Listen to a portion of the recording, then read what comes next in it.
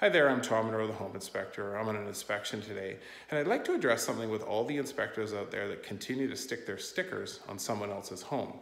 Your client hasn't bought that home yet, therefore you are vandalizing someone's property by sticking your sticker on there.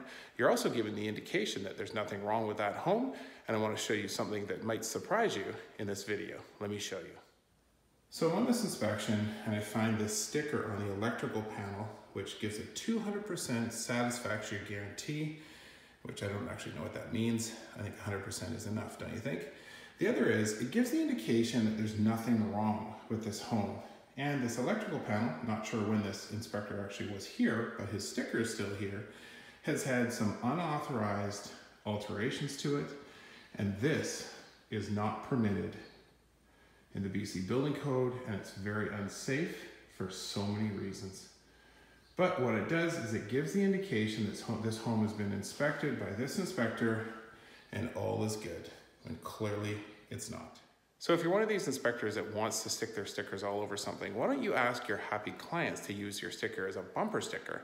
You probably get a lot more exposure rather than an electrical panel that probably the only people who would ever see your sticker would be the people who've already hired you to do the inspection. Kind of redundant, don't you think? If you have any home-related questions you'd like me to discuss, leave them in the comments below and let's figure them out. I post videos weekly. Don't forget to subscribe. Until next time, I'm Tom Monroe, the Home Inspector.